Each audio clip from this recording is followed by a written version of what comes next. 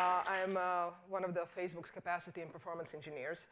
And Vivek, if you think you have a problem, I suspect that my VP is trying to get rid of me by bribing Ryan to put me last over here, right? Because I'm literally the last thing between you and free booze. So let's go and get the show on the road. So what I'm going to talk to you about is, in general, my history has been I've been a performance engineer for a long time.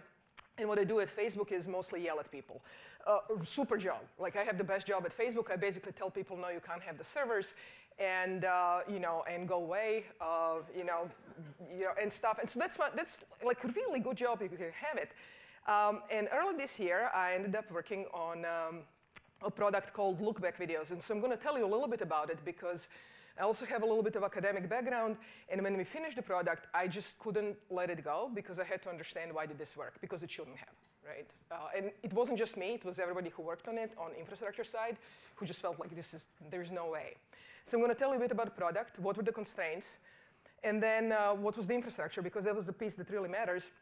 But then fundamentally, I've come to the conclusion, and I kind of feel almost like Keith Adams defending C++. My whole life, I've been saying people are crazy. Like, you cannot trust them. Like, they're insane. Give me the systems. Give me the servers. Like, CPUs don't lie to you. It turns out the CPUs are the easy part. And I'm going to come here and tell you, like, all the technology, everything we've talked about, that is actually easy. The tricky part is something else, and I'm going to kind of mention that. And I'm going to conclude the talk. So first of all, look-back video, right? I always say I'm the most antisocial person at Facebook, so there is no video for me because I don't have enough material on the site. This is after 4 years working for the company.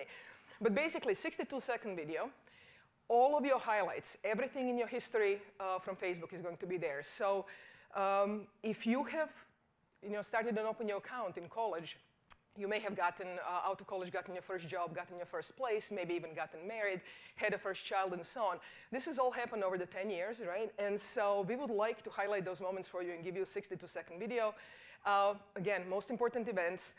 It should be available on almost any device. And the reason why I say this is because this is a room of techies, and somebody will say, I have clapped together this little thing over here, and I couldn't watch it on that. No, anything standard, anything that normal people have. And it all had to be delivered on February 4th, 2014, because that was the 10-year anniversary of Facebook. Now, in numbers, just let's talk technology. We ended up rendering, if you didn't have a lot of material, you got a little postcard like I did. But we ended up rendering 720 million videos. At peak, we were rendering 9 million videos per hour. We had to store these videos somewhere.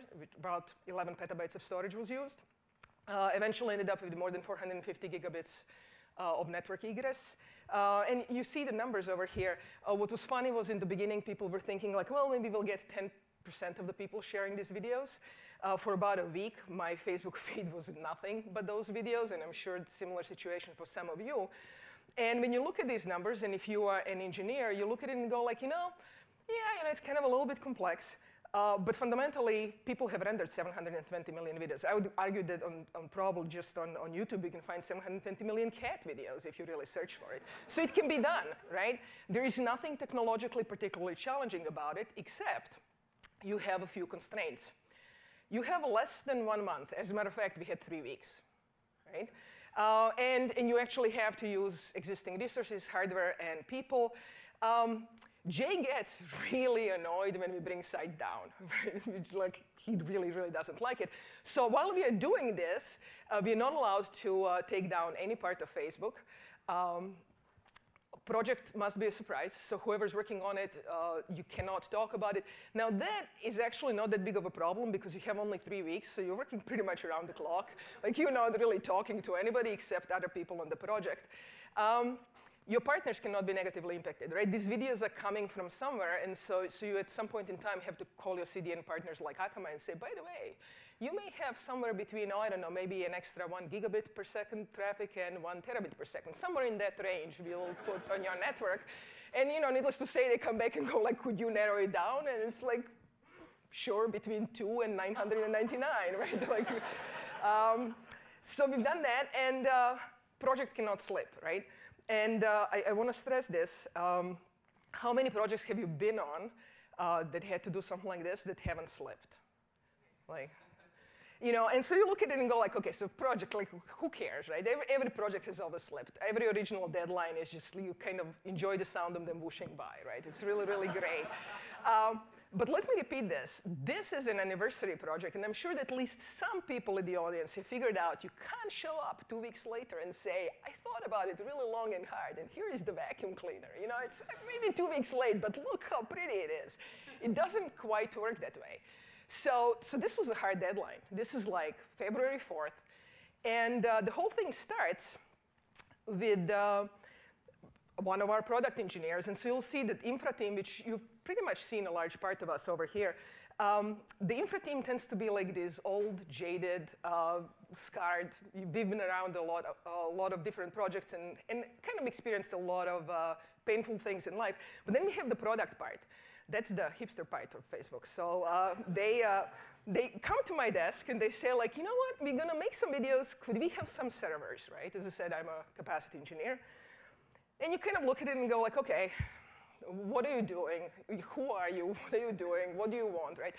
And so now they explain, like, well, we would like to make some videos for the users, and we'd really like to kind of have an algorithm that's sort of kind of product, kind of, well, you know, it's not really done, but, you know, we'll refine it and it's going to work, but we just need to render some videos. And it's like, OK, how many videos?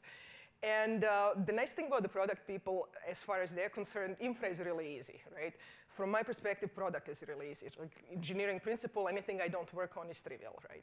And so, so they come to you and they say, well, we would like one video for every user. And I'm looking at them and waiting for them to start laughing, right? Because that's just kind of funny. I mean, I have 1.3 billion users. And I said, what do you mean you want one video for every user? And then they use the magic phrase, and in tone with the Tolkien reference that Vivek had before, the magic phrase, like melon in the books for us, is Mark really liked the idea, right? At this point in time, you don't really have a lot of options, let me tell you.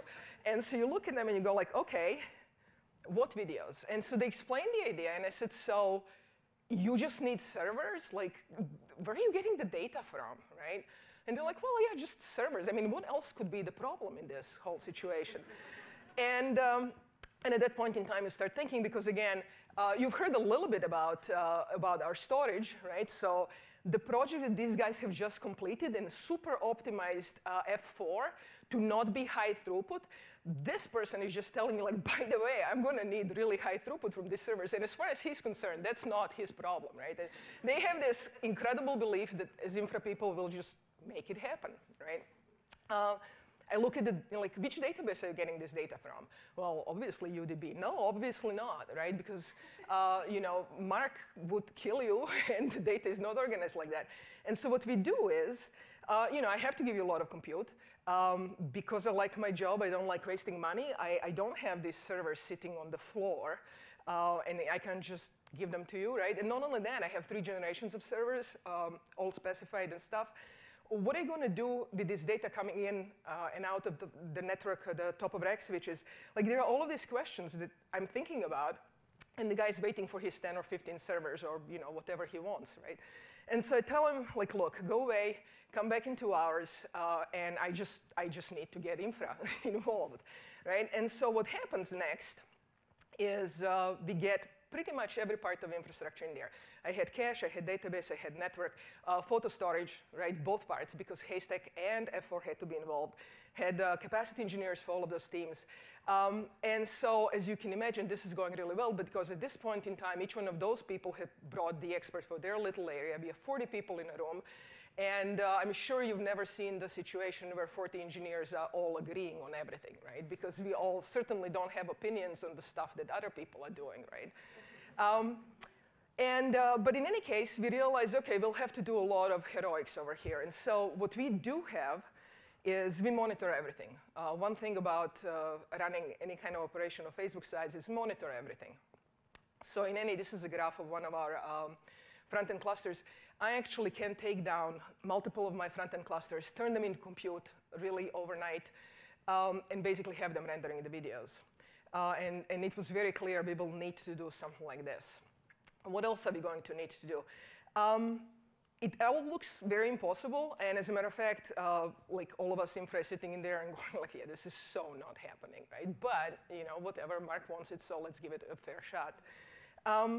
At this point in time, it's so not happening. We have actually one of the, I think, critical events that happens, and this is one of our TPMs, sees us all in a room yelling at each other, or politely holding a conversation, as we like to think of it. And she walks in there and basically says, look, everybody quiet, and she's about this tall, tiny, but you don't mess with her. And she goes like, okay, I want everybody out of this room except one person per team. First thing that was done, like, everybody get the hell out of this room, all of you, right? And so, we all leave. We've chosen a different capacity engineer to stay in there. And the first thing that she did is like, look, you're talking over each other. You're not making any progress. This is now 2 days in. We are yelling at each other. Like, just get out. And I don't want anybody talking about anything you're not directly working on. So if you own cache, I don't care about your opinion about anything else except cache. Which, you would think as an engineer, that's kind of a logical thing. And looking back, it's like, why didn't we come up with it? Well, we didn't, because we know everything the best about every single part of the system, right? It's like, come on, how can anybody else be better than I am, right? And so what we do is we say, fine, I'm going to trust the product to work on the code and start constantly improving the code, because the code is in really bad shape right now, and it needs to become a lot faster. Don't have the time to really do performance analysis for them, because it's really something that they have to work on. But let's try and render 150 videos. So that's what they're working on. We can get the machines for that. We had a whole bunch of incremental renderings in there. In the process, there are different people working on compressing the code. There are different people working on all of this stuff. You have to divide and conquer, right? We didn't know how we're going to get all of the data, and people can tell you, how will you get this data now in F4? Finally, you put it in there, and you are not optimizing for the throughput, and now you have to get it all out at a high throughput rates. Can you do it or not? If you're solving a problem like this, make sure that you have luck on your side. This does not happen without a certain amount of luck. And so we've had two different aspects of luck. Number one, it was happening in January. And Q1 is when our orders hit the floor, like in the middle of January. And we tend to kind of preload in the year. And so we got a lot of servers coming at this particular point in time. And so what I had to do is basically take all of the servers and not give them to the people that they were intended for. And so normally that would be a problem. But as I said, like, this is a technical aspect of this was not hard. Like, I have the servers, I have the network, I have the monitoring. I mean, all of this existed. And not only that, we know that it can happen. And yet you have 3 weeks. And I will guarantee you, if you think, like, up front, yeah, this is doable in 3 weeks, you're not really thinking through all of this, right? You're just not. Because every one of us on infra was going like, yeah, absolutely not. So what really happens? Why did this work? And it got me thinking through the whole thing. Fundamentally, when Neha jumped in and started yelling at all of us and got us to quiet down, we basically had to do our part without interfering and without blocking anybody else, right? And that was the first good step. At the point in time when I'm focused only on my part and getting my part done, I can't be helping my colleagues to do their job, right? The other thing was that you had to have this incredible level of trust that everybody else on this project will do everything they can to get it done, right? And that's pretty incredible, right? In most engineering organizations, this works because engineers, as much as we can be defective as people, we like to get problems solved. That's what we are trained to do. That's what we want to see done. So this I can do as well. I went to all of the teams, and basically people said, look, I need my servers. And I'd be like, that's great. And you're getting them in a month. And it's like, what? Did they screw? No, nobody screwed up. I'm taking your servers and giving it to the other team. I didn't have a single team say, this is not acceptable. Right, I want my servers now. Every single one of the teams at Facebook, and this is a whole bunch, right? As I said, in Q1, I'm getting a lot of servers. Every single one of the teams said, like, what is going on? And we said FB10, and they're like, oh, yeah, I heard about it. Do you guys need any help?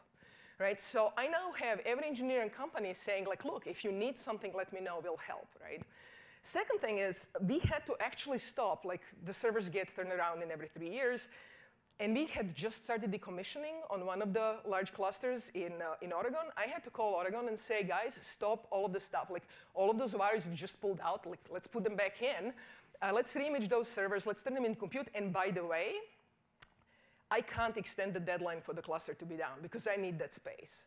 And so I need them to be running for 2 more weeks. And by the way, when they're done, I still need you to complete your job, but now in 2 weeks less time, right? So, and I had to have the team that said, and it was, it's at Facebook, the way it goes is you basically said, look, I'm just about to screw you people, so here's what I need from you, and then you tell me what you need. And if I need to fly 500 people from Menlo Park to you to get this done, we'll get it done. But this has to happen, right? Without it, it cannot happen, right? I'm basically asking them to work around the clock for me, right? They're in a completely different location. They're not like tied to me in any way, shape, or form, but they actually did that. The most important thing for me is management involvement. There was literally none. Like, think about it. And this is not to diss my managers for once in my life. I'm not going to do that. I mean, I'm not sure if Jay's here. Like, they're absolutely lovely, smart, intelligent people. It's performance review time right now. So, so they're absolutely wonderful. But let me point out this, right? This is all happening in 3 weeks. If at any point in time somebody says, I'm not going to do this, and you now go to your manager who goes to their manager and so on, and then we meet all together, it's a week gone by, and this is really not happening. Right? And so if you're a manager on a project like this, think about this long and hard, because actually this was the aspect that I really was wondering about. Why did nobody say no? Right? Why didn't any one of these people say, no, this is unreasonable, this is crazy, go away? Nobody did, and I'll mention why. And TPM, right? The TPM person who actually has social skills, and he just looked at us and understood what we were doing wrong, as all of the engineers, and what is required to get the project done. Why did it work? It worked because, honestly, our VP, who you'll probably see around very soon, has a reputation, and I'm sure this is completely undeserved, that if you walk into his office with another engineer, and certainly never happened to anybody, and you're arguing about technical issues, that apparently he would say something to the line of, get the hell out of my office and do your damn job, right? And so if you're an engineer, we really didn't have any other options, right?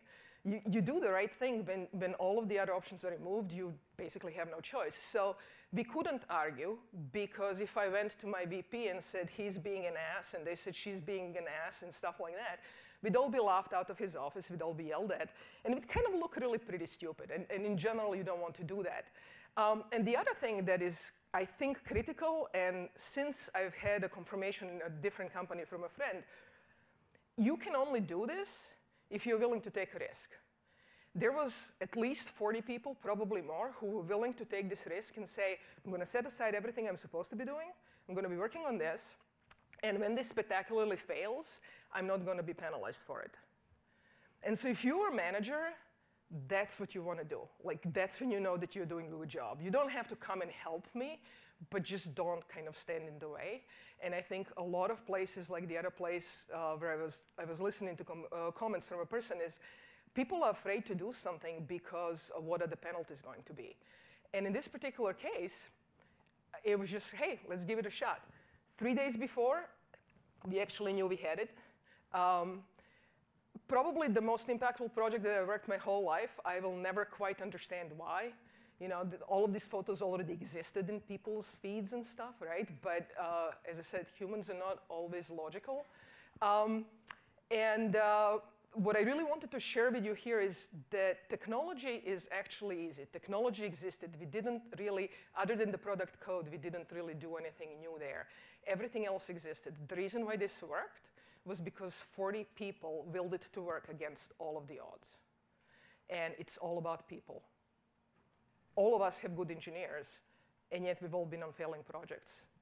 It is all about people. So with that, let's go get some nice booze, and let's enjoy meeting some of those nice people over here.